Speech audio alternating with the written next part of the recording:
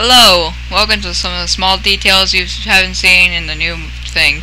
First of all, fire on water. That's a big point.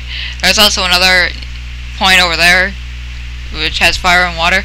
But this map actually takes place after Galactic Assault, and the clones lose Galactic Assault.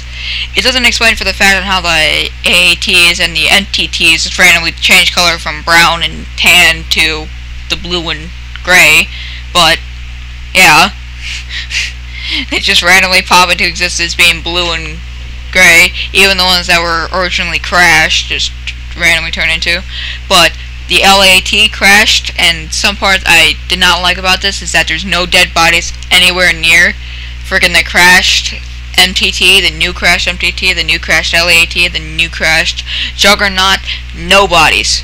At least with the other ones down farther across maps in the droid spawn, at least we could say, yeah, probably clones are dead in there, but we can't see them because they didn't open up the doors when they died. So we can't see them. So yeah. But when you destroy an AAT in this new update, it turns from the blue and gray to tan. Just randomly turns to tan, even though there's no tan on it.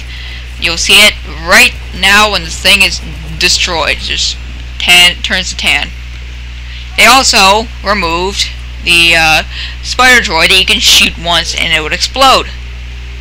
I originally found this out. Well, not the original one who found this out, but probably other people found this out. But now that they also patched it so you can't see through the vendors and like the ships, here's also another glitch. And there's a new turret model from the actual Clone Wars series. So yeah, that's what I just wanted to say.